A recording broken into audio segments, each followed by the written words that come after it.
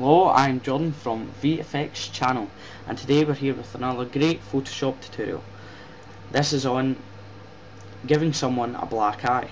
Now you can do this by running up and punching them straight in the face, but sometimes that doesn't always work out in your way. So this is a great way to do it without getting hurt. So first, get your image. I got mine off of Google, you can do the same.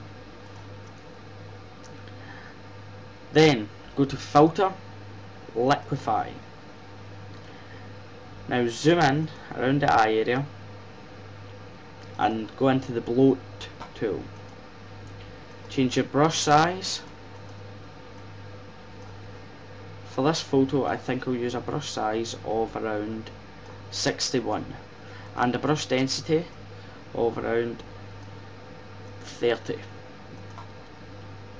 Now just go around the eye, clicking and dragging and making sure that the eye looks a bit swollen. Make sure it looks realistic, try not to make it look too fake. So just add around all the eye and then click OK once you're happy with your changes. So that's him, he's got a swollen eye. Now we have to create a new layer and change that layer mode to soft light. Now pick the colour that you would like your first part of the bruise to be. I would say the best colour is probably a purple. Now just go round the, zoom in and go round the eye area.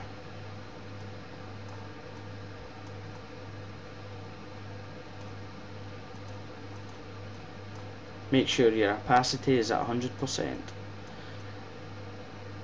So just go round all the eye in the area that you would like bruised.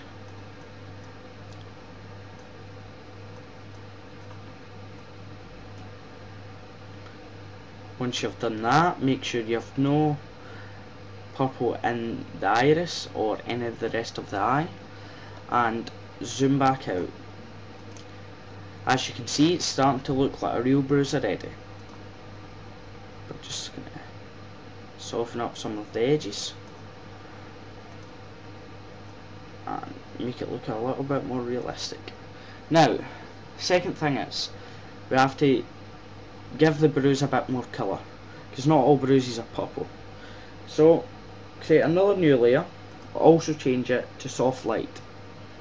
Pick a yellowy orange colour. I'm going to go for a kind of dark yellow.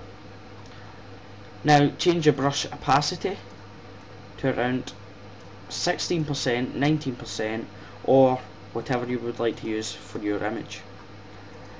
And just draw on lightly round the bruise, just to give it that extra little bruising. Also, you can draw around the eye, just even but you don't touch the bruise. So now if we zoom out, we can see the bruise looks much more realistic and it can pass more as a real bruise. You can add any more colours that you would like to the bruise, make it look even more realistic. But once you're finished doing that, now we have to give it a little bit of a shadow. So go into the burn tool and go into shadows. Change the exposure to around 26%. Well, this is what I'm using for this image, and may be different for yours. Zoomed in a wee bit too much there. And now we just make our brush size a little bit smaller and just go round all the darker areas. Now this may not seem as if it's doing anything, but it just kind of adds a shadow round your eye. Also click on highlights and go round all the eye. Now what highlights does is it makes the yellow and purple blend better with the skin. You can also go around mid-tones and try it too. Just go around the full eye and see what you can do. I think I've got my bruise looking good enough. As you can see, it looks as if he's been beat up pretty good. So there's the before and after.